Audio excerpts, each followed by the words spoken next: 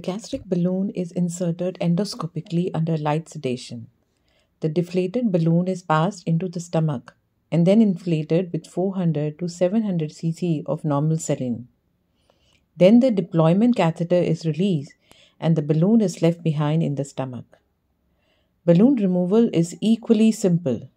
When the patient is sedated, the endoscope is inserted into the stomach and a suction catheter with a sharp tip is used to pierce the balloon and remove the fluid.